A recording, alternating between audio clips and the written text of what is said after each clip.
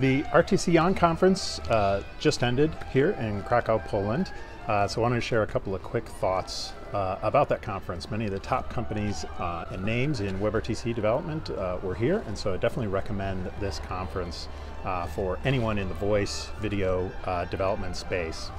So a few quick insights. First, Mock and Web Transport are close to standardization by the middle of 2026 for both of those, hopefully.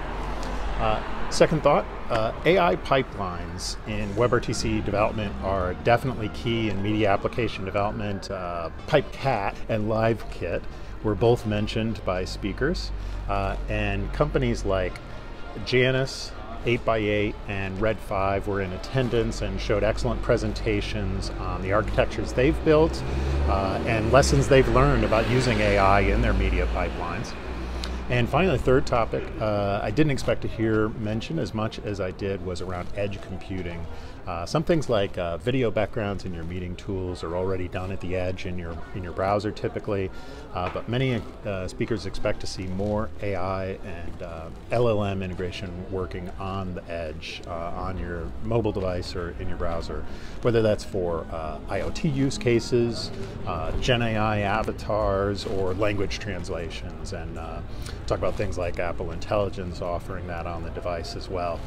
Key point from those discussions was always use the smallest model that is good enough for your implementation in order to help keep costs low and also reduce power consumption when you're using it at the edge.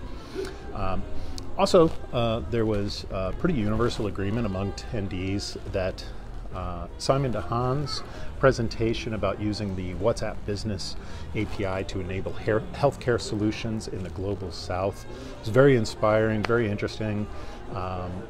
Simon DeHaan's company's Turn.io has nothing to do with Turn servers in the WebRTC context, but really interesting application of LLMs and access through the WhatsApp API to improve healthcare access.